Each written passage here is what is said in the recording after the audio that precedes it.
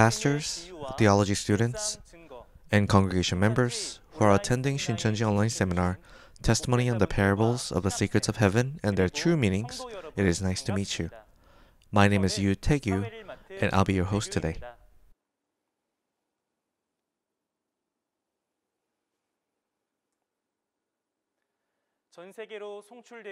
I would like to thank everyone who came to Shincheonji Online Seminar, which is being broadcast to the whole world. This current seminar series is made out of contents every believer all over the world must know in order to keep the new covenant Jesus gave us. I pray and hope that all of you who are attending this seminar from many different parts of the world will receive great grace and perception from God through this precious time. Let us first offer up a prayer to God with our hearts united, then start the seminar.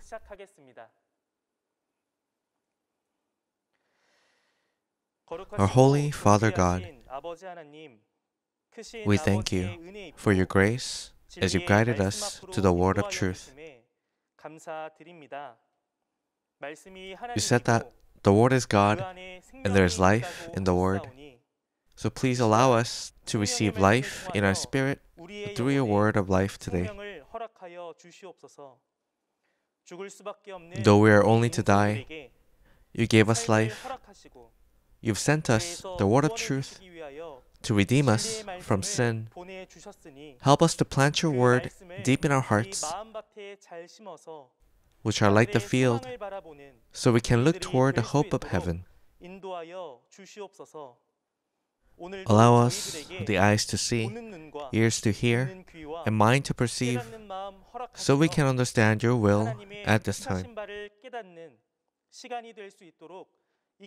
We believe you'll guide us today, and we pray all these things in the name of Jesus. Amen.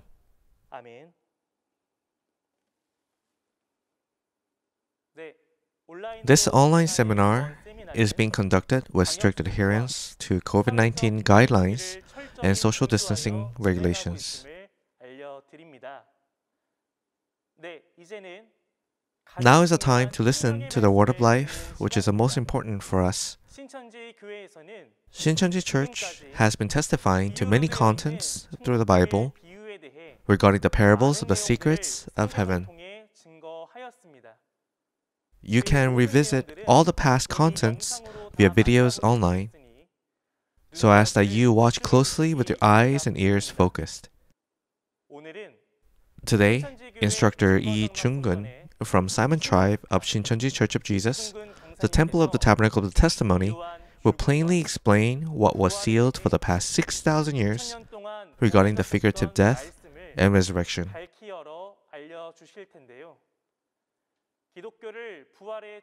Let us perceive each verse of the words that are testified today deep in our hearts, as we will hear the explanation of what death and resurrection refer to in the Bible, as we're reminded of the fact that Christianity is often called the religion of resurrection. Let's welcome up Instructor Lee Jung-gun with a big round of applause. Welcome to the pastors and members of the global communities whose hope is in heaven and eternal life. I am Lee Jung-gun, a center instructor from the 12 tribes of Shincheonji, taught by the leader of Simon Tribe. Our tribe leader was taught by the chairman of Shincheonji, Lee Man-hee. Thank you so much for attending Shincheonji's testimony on the parables of the secrets of heaven and their true meanings seminar. The subject of today's lesson is on the parable of death and resurrection, elementary lesson 18. At this time, we will find out what the true meaning of spiritual resurrection is in the Bible and the faith in resurrection we must have today according to the Word.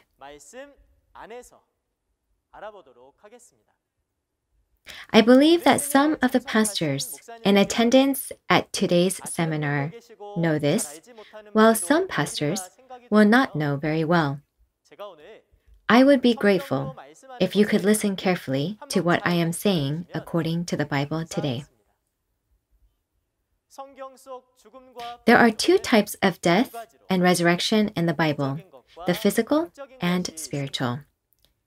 In John chapter 11, about 2,000 years ago, Lazarus died physically and was resurrected through Jesus. At that time, death and resurrection was physical death and resurrection. Today, in this lesson, we will look at spiritual death and resurrection explained figuratively through physical death and resurrection. A person who is not physically breathing anymore has physically died. And the place where the dead are buried is called a tomb. However, if the dead are given life and they come out from the tomb, it is called resurrection. Today, we will take a look at the spiritual meaning of breath of life, death, tomb, and resurrection, which are compared through these physical principles. Let us first start by looking at the answer to the parable we are going over today. First, a person has a body, a spirit, and a soul. And within a person, the spirit, soul, and body become one.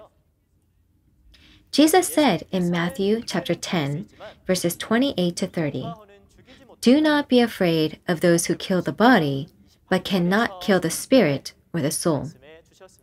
Therefore, the body can kill or it can die. However, it is only God who can destroy the spirit," correct? The figurative death we are talking about today does not refer to a person's flesh that died, but referring to a person whose spirit has died. When the spirit dies, the person becomes nothing but an empty body. In John chapter 6, verse 63, Jesus said that his words were spirit and they were life. In John chapter 1, verses 1 to 4, it is written that the word in the beginning is God, light, and life. Those who do not have the word of life, according to the Bible, is like a dead person, since they are dead in spirit. Thus, the figurative death refers to the state in which a person has no word of life. And the parable of resurrection refers to the resurrection of the spirit with the word of life.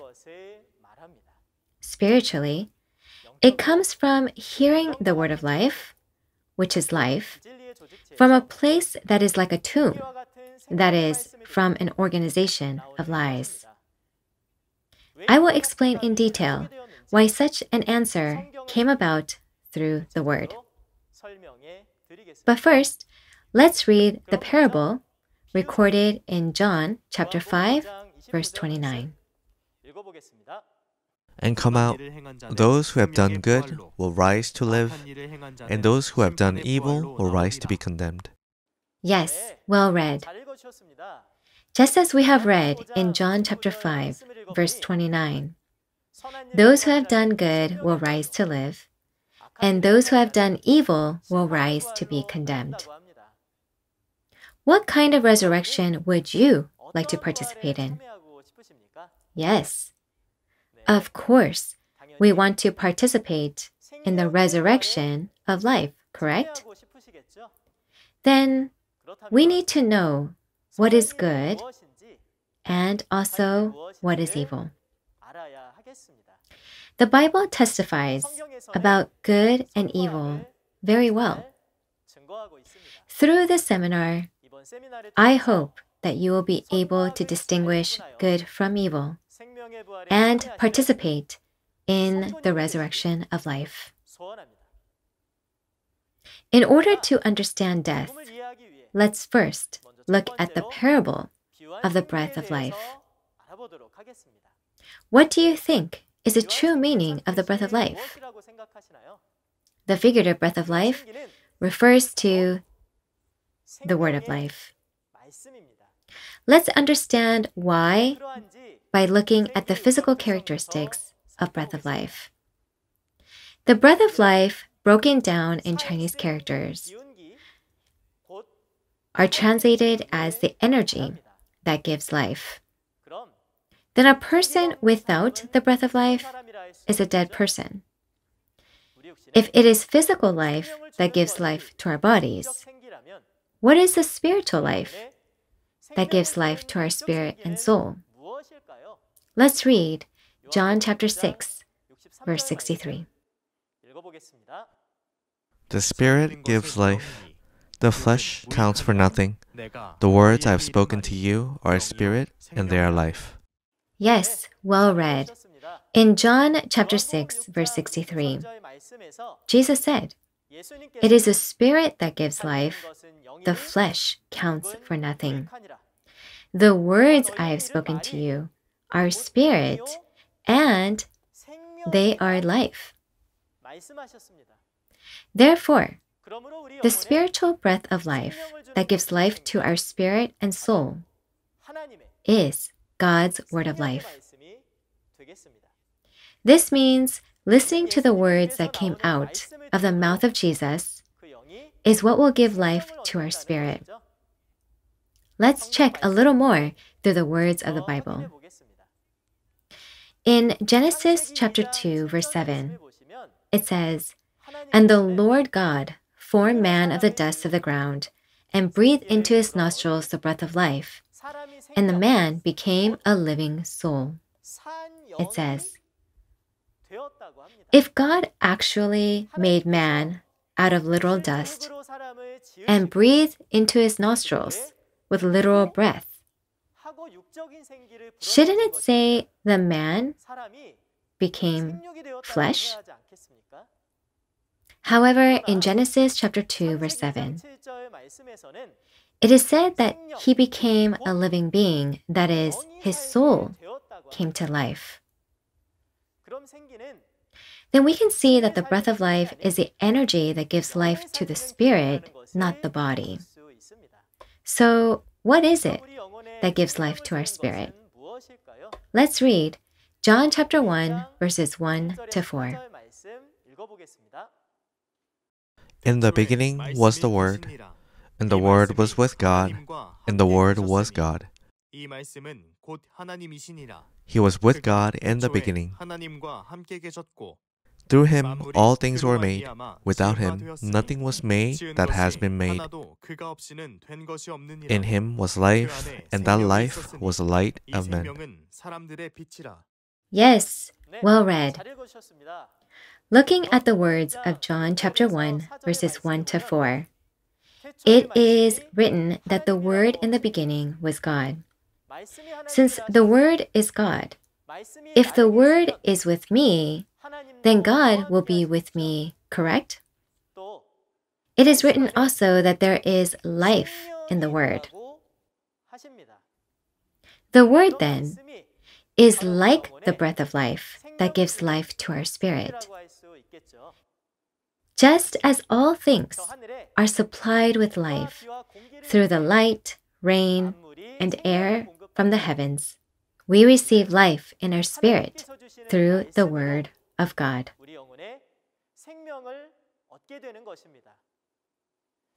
According to John chapter 17, verse 8, at the first coming, Jesus spoke the words he received from God, and thus those very words Jesus spoke were like the breath of life that could save a person's spirit. Through whom can we receive this word of life at the second coming? In Revelation chapter 10, there is the appearance of the new John, the overcomer who receives the open scroll through an angel and eats it.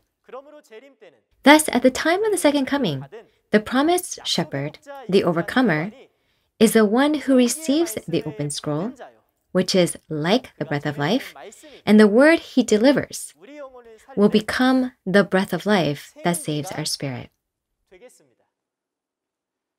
2,000 years ago, the disciples received spiritual breath of life from the words that came out of the mouth of Jesus, and thus their spirits received life. As such, I hope that all pastors and congregation members who are listening to the seminar today will receive God's spiritual breath of life and be with God through this online seminar. Secondly, let's look at spiritual death figuratively expressed through physical death. Physical death is the death of the body because there is no physical life within it. There is an old saying that the dead do not speak. If the dead is asked, "What is your hope?" will the dead answer? That is correct, of course not. Not only do the dead not speak, but they have no sense of feeling on their body, and they have no hope in that way. Similarly, a person whose spirit is dead will have no feel or hope in their hearts. What is the parable of death? The parable of death is a state in which a person has no word of life in them. Just like a person who does not have literal life in them are considered physically dead, those who do not have spiritual breath of life in them, that is the word, are spiritually dead, although their body is physically alive.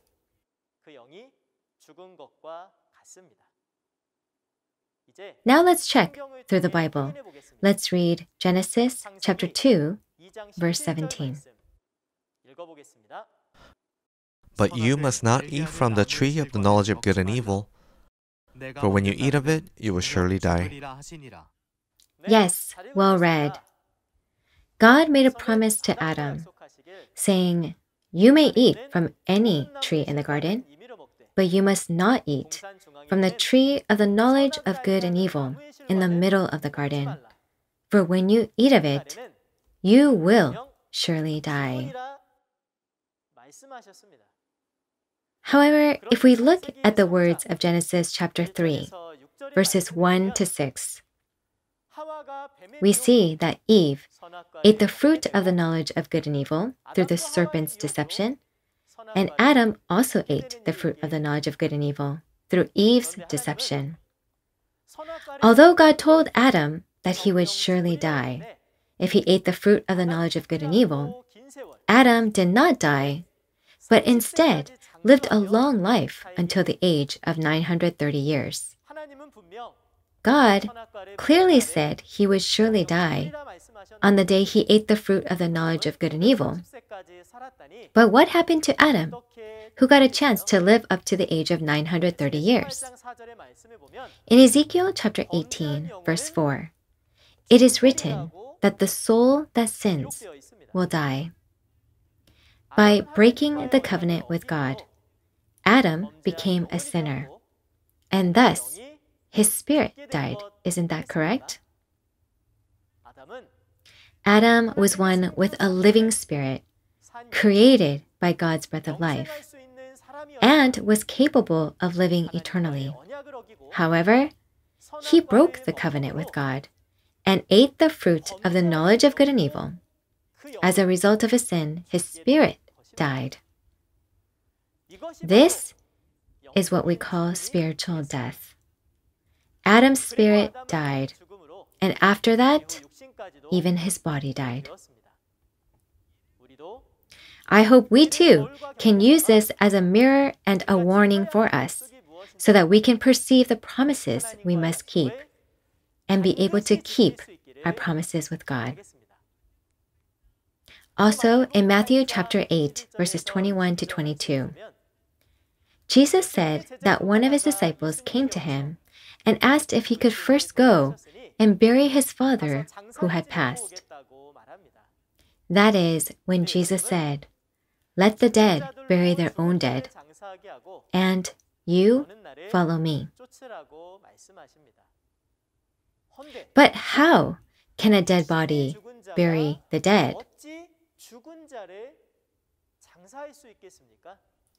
Who then are the dead mentioned first? And who are the dead who should be buried? This was a message that the people of Jerusalem, whose flesh were alive, but their spirits were dead as a result of them not having the word, that is like the breath of life, should go and bury the disciples' dead father. Someone might misunderstand these words and think Jesus is an ignorant person with no compassion for the disciples' father, not allowing him to bury his own father. However, we should understand that Jesus feared that the spirit of that disciple would die after hearing the words of the people in Jerusalem, whose spirits were dead. If we do not understand this parable, we may misunderstand the Bible. Thus, I sincerely hope that all pastors and congregation members who are listening to these words will be able to fully understand this parable and the heart of God and Jesus through the seminar. Now, I will organize the parable of death. Just as a body dies and goes to the grave if there is no physical life, without spiritual life, that is, the Word, the spirit goes into the spiritual grave since it is spiritually dead. And according to Mark chapter 12, verse 27, it is written that God is not the God of the dead, but the God of the living. So those who are dead in spirit cannot be considered as God's people, and they will not be able to enter the kingdom of heaven as a result. Shouldn't we then reflect upon ourselves in the mirror of the Bible to see whether we are alive or dead in the sight of God?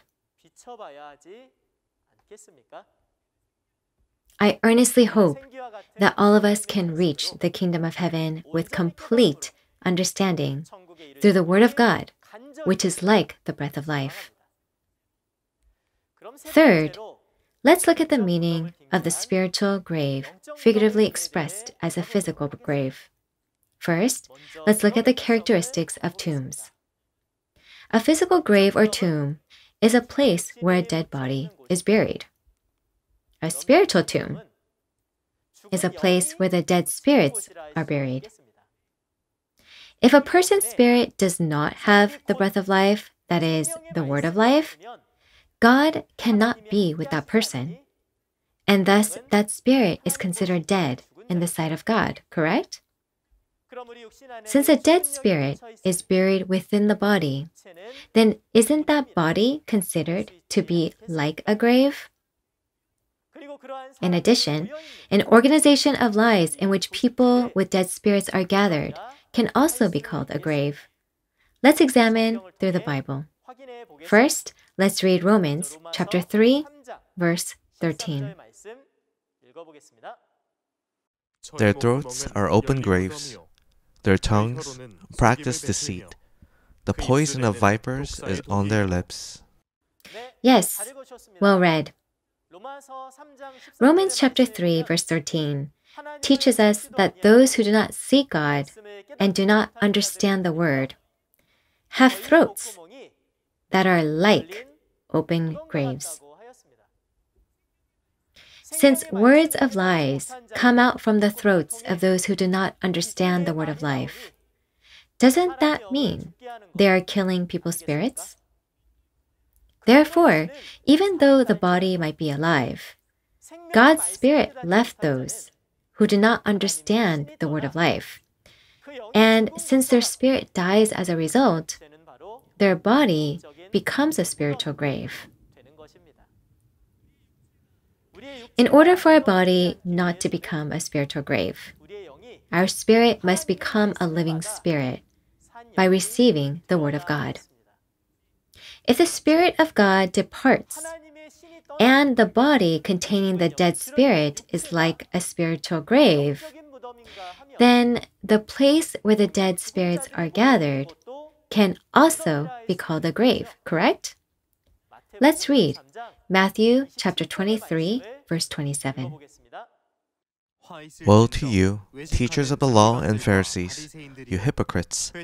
You are like whitewashed tombs, which look beautiful on the outside, but on the inside are full of dead men's bones and everything unclean. Yes, well read. In Matthew chapter 23, Jesus proclaimed woe 7 times and called the hypocritical Pharisees and teachers of the law whitewashed tombs. The Pharisees and teachers of the law were false shepherds of the devil, and there was no spiritual breath of life of God's word in them at all. And the Jews, at the time of the first coming, taught and reared by the Pharisees and the teachers of the law with the lies of Satan, were spiritually dead. It is written in Luke chapter 11, verse 44, that Pharisees were unmarked graves. In Matthew chapter 23, verse 33, Jesus said the Pharisees and teachers of the law were a brood of vipers. They were snakes. And thus, they were the reality of spiritual tombs who killed the spirits of the chosen people at the first coming with lies that were like poison. Even if a church appears to be with God, claiming to believe in God, praying and offering service to God in its outer appearance, but there is no word of life there, and instead words of lies are spoken, then in reality, that church is merely like a spiritual tomb full of dead spirits. Shouldn't we know correctly if whether the place we belong to is a place with the word of life or without the word of life? If it is a place where words of lies, other than God's words of life, are being taught, we will have to open the grave and come out from there. Through this seminar, I sincerely hope that you will fully understand God's word of life, belong on the side of God, and participate in heaven and eternal life. In summary, just like a physical grave is a place where the dead are buried, a spiritual grave is a body where the Spirit of God departed from, and furthermore, it represents an organization of lies in which dead spirits are buried.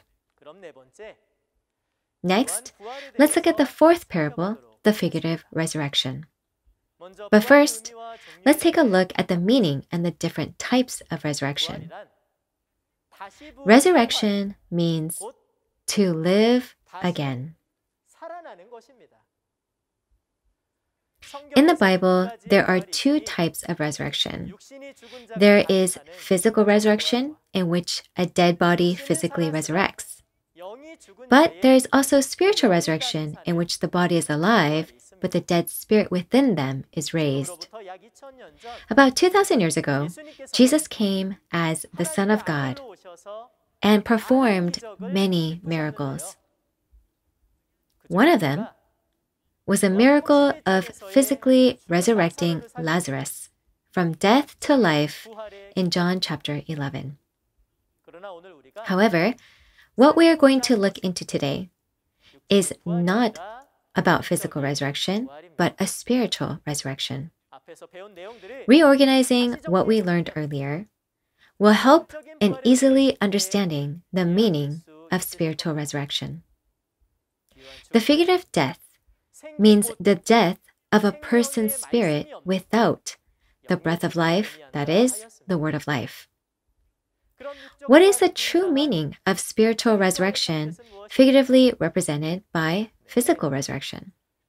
Yes, it is when the body and the spirit come to life again.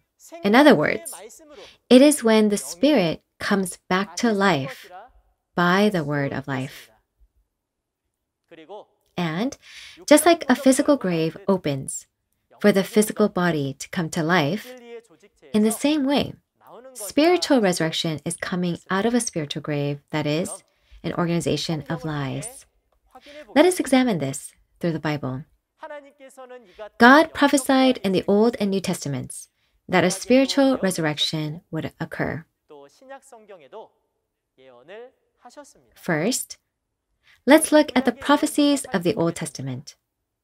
According to the words recorded in Ezekiel chapter 37, verses 1 to 14, God showed Ezekiel a vision where there was a valley full of bones. Let's read from Ezekiel chapter 37, verses 1 to 6. The hand of the Lord was upon me, and he brought me out by the Spirit of the Lord and set me in the middle of a valley. It was full of bones. He led me back and forth among them, and I saw a great many bones on the floor of the valley, bones that were very dry. He asked me, "Son of man, can these bones live?" I said, "O sovereign Lord, you alone know." Then he said to me, "Prophesy to these bones and say to them, Dry bones, hear the word of the Lord. This is what the sovereign Lord says to these bones. I will make breath enter you, and you will come to life. I will attach tendons to you and make flesh come upon you and cover you with skin. I will put breath in you, and you will come to life. Then you will know that I am the Lord." Yes, well read. The words of Ezekiel chapter 37 were prophecies recorded through the prophet Ezekiel about 2,600 years ago, that fulfilled about 600 years later after it was recorded at the first coming of Jesus. In verses 1 to 10, it is written that the Spirit of the Lord came upon Ezekiel, and he placed Ezekiel in the middle of the valley, where there were many bones that were very dry. The many bones in the middle of the valley means there were many dead within the graves. God called Ezekiel, the son of man, and told him to prophesy the breath of life into them. Ezekiel prophesied to the breath, and the breath of life entered into them, and they came to life. And according to verses 11 to verse 14, these bones represented the whole house of Israel. Wouldn't it have been a terrible event if literally all the people of Israel became bones at the time of first coming when Ezekiel's prophecies fulfilled? And these bones say that their bones are dry and they have no hope. If this was literal, how could these bones speak? The book of Ezekiel is a book of prophecies. And as we all already know, the book of prophecies are written in parables.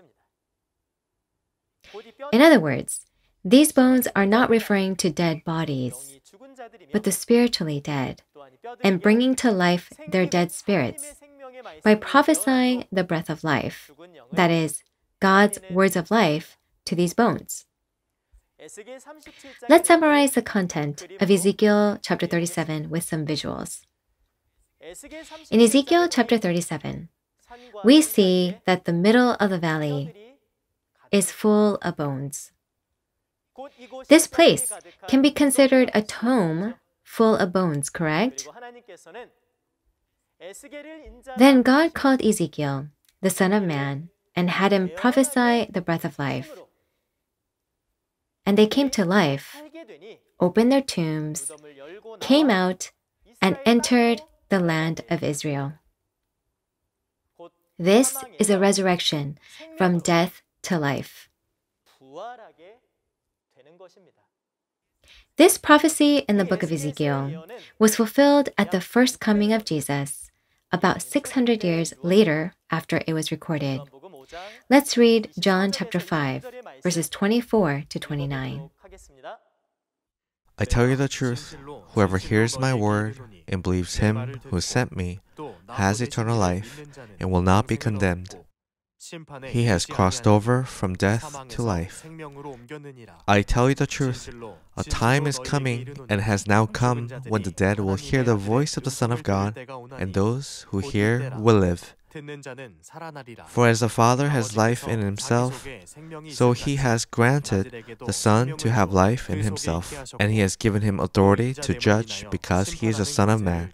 Do not be amazed by this, for a time is coming when all who are in their graves will hear his voice and come out. Those who have done good will rise to live, and those who have done evil will rise to be condemned. Yes, well read. In John chapter 5, verse 25, Jesus said, "A time is coming, and has now come, when the dead will hear the voice of the Son of God, and those who hear will live."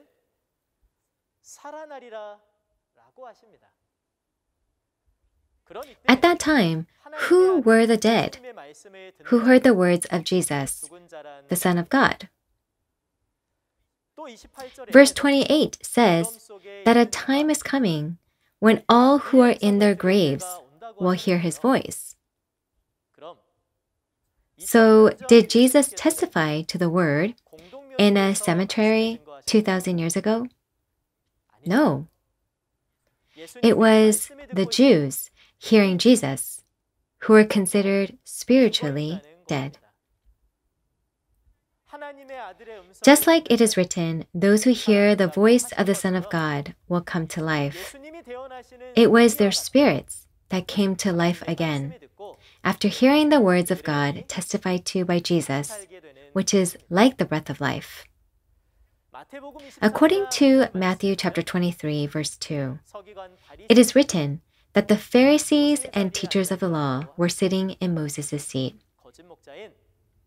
Since the teachers of the law and Pharisees, who were false shepherds, were in charge of Judaism, all the spirits of the Israelites at the first coming died because of the lies of the teachers of the law and the Pharisees. Therefore, wouldn't this organization of the teachers of the law and the Pharisees be the reality of tombs at the first coming? On the other hand, God prophesied the words of life, that is, like the breath of life, through Jesus. At the time of first coming, wouldn't those who perceive the word through Jesus, like the 12 disciples, come out of the organization of the Pharisees and Sadducees, which was like a tomb, and come to Jesus? This is spiritual resurrection, coming out of the tomb from death to life. Furthermore, all of Israel coming out of the tomb and entering Israel is not referring to the newly created spiritual Israel made up of Jesus and his disciples, but physical Israel, right? At the time of first coming, in order to receive life and for the Spirit to live, they had to come to Jesus. That is how the prophecies of Ezekiel 37 fulfilled. Just as there were people who received resurrection of life like this 2,000 years ago, shouldn't we who are living in the era of the second coming today also participate in the resurrection of life? Then let's look into the resurrection at the second coming. In Revelation chapter 18, verses 2 to 3, it is written that all nations are destroyed by the maddening wine of adulteries of Babylon, the kingdom of demons. The wine of adulteries coming from Babylon is referring to Satan's lies preached by false shepherds.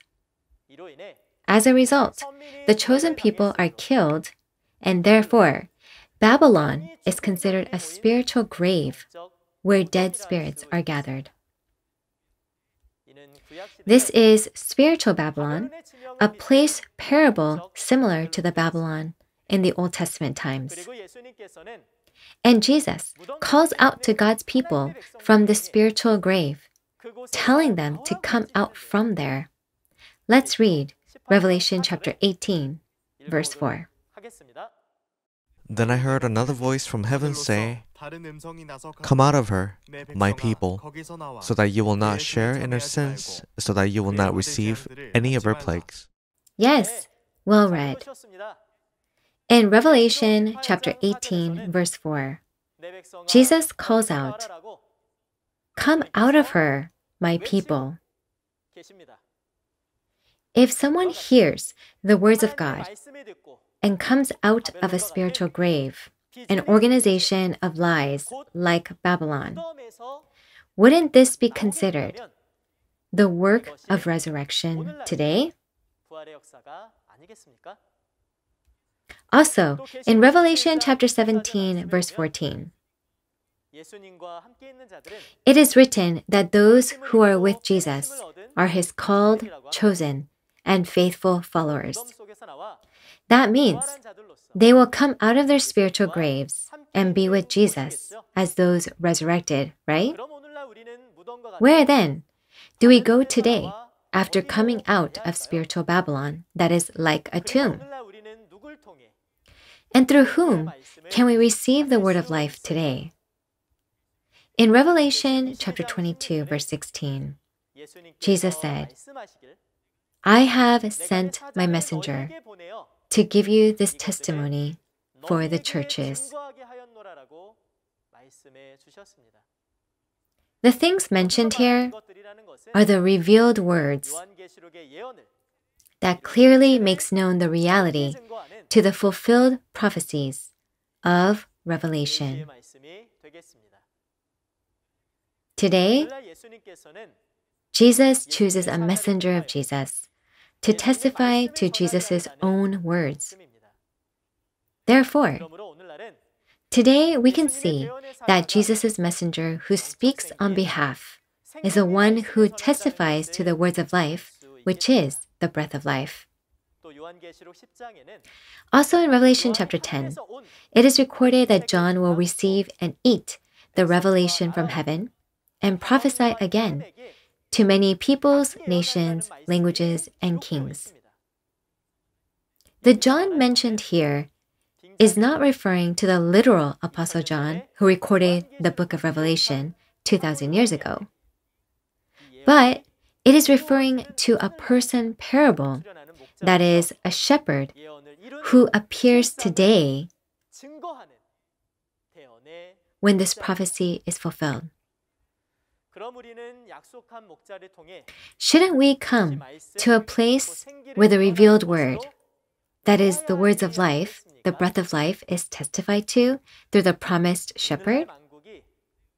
Today, in the midst of the fall of all nations, with Babylon's wine of adulteries, that is, through the lies testified to by false shepherds, if Jesus delivers the word of life through a messenger who will speak on behalf, then coming out of the spiritual tomb of lies and going to the place where the truth is resurrecting from death to life. Through this seminar, I hope that you will fully perceive the words of life, the breath of life, and become believers who participate in the resurrection of life. I'll wrap things up today.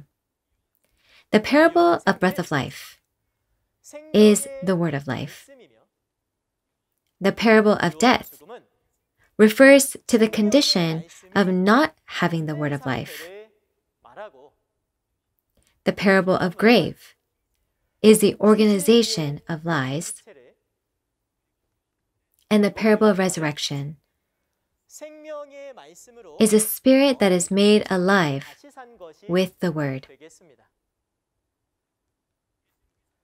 At the time of Revelation fulfillment, in the last days, the nations will fall from Babylon's wine of adulteries, which refer to lies. They are spiritually killed by Satan's false shepherds and are imprisoned in Babylon, or spiritually a tomb.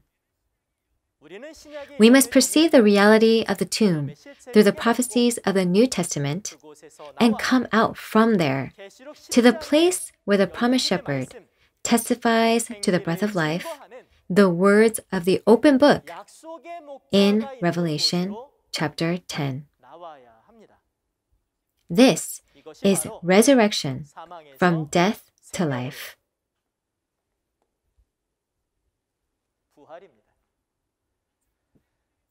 We who are living at the time of the second coming of Christ must perceive all the secrets of heaven. This is because if we do not understand the secrets of heaven, we will not be able to go to heaven. Today is the era when all the parables are being clearly testified to, just as Jesus promised. The reason we can testify to this clearly is because what was spoken in parables has now appeared as a reality. Then next time, we will talk about the parable of groom, bride, widow, and the fatherless in the Parable Elementary Series, Lesson 19. The instructor who will give you the next lecture is a very special person who is more funny and makes it easier to understand than myself. We hope to hear from you next time.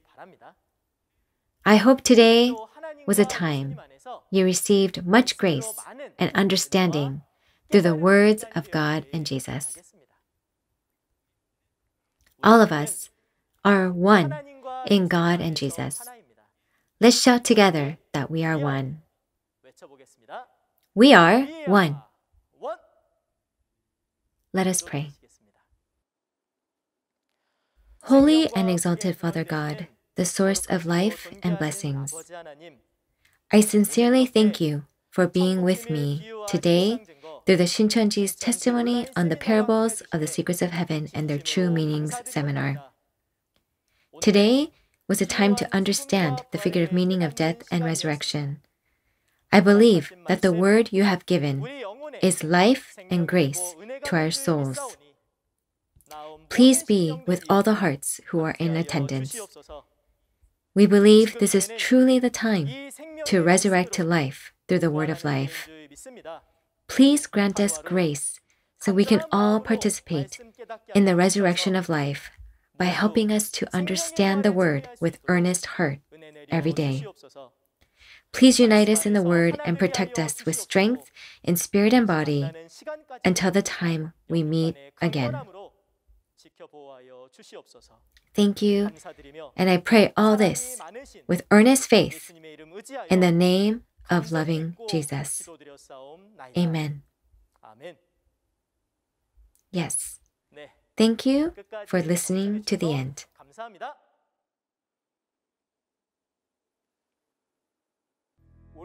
As we carry out our life of faith, we wait for Jesus, who is our bridegroom, and we want to receive him when he returns. Then, why was Jesus described as the bridegroom to begin with? And do you know who the bride of Jesus is? The kingdom of heaven is described as a wedding banquet, and it is said that it's a parable. Who is a king who gave the wedding banquet, and who is a son who becomes married? We'll need to accurately find out the time, place, and proof of the house of that wedding banquet so we can find the place. Just as you've seen in the video, we'll continue with our seminar series with the topic of Introductory Lesson 19, the figurative bridegroom, bride, widow, and orphan. Please attend our next seminar too, as it will start at the same time as it did today. I hope all of us can enter the kingdom of heaven. Shincheonji Online Seminar, Testimony on the Parables of the Secrets of Heaven and Their True Meanings, is being broadcast via Shincheonji's official YouTube channel in 24 different languages at the same time to the whole world. Numerous pastors and theology schools have already shown much interest in our Revelation seminar, which was conducted until December of last year, and they've been vying to sign MOU with Shincheonji Church of Jesus to be one with us. 신천지 Church is open to anyone who loves God's Word. If you have any questions about our church or our teaching or the seminar lesson today, please call the number you see on the screen, which represents each tribe. We'll answer all of your questions kindly in detail. Now let us finish today's seminar program by offering up the Lord's Prayer. Our Father in heaven, hallowed be your name. Your kingdom come, your will be done, on earth as it is in heaven. Give us today our daily bread. Forgive us our debts, as if also forgiven our debtors. Lead us not into temptation, but deliver us from the evil one. For yours is the kingdom, and the power, and the glory, forever and ever.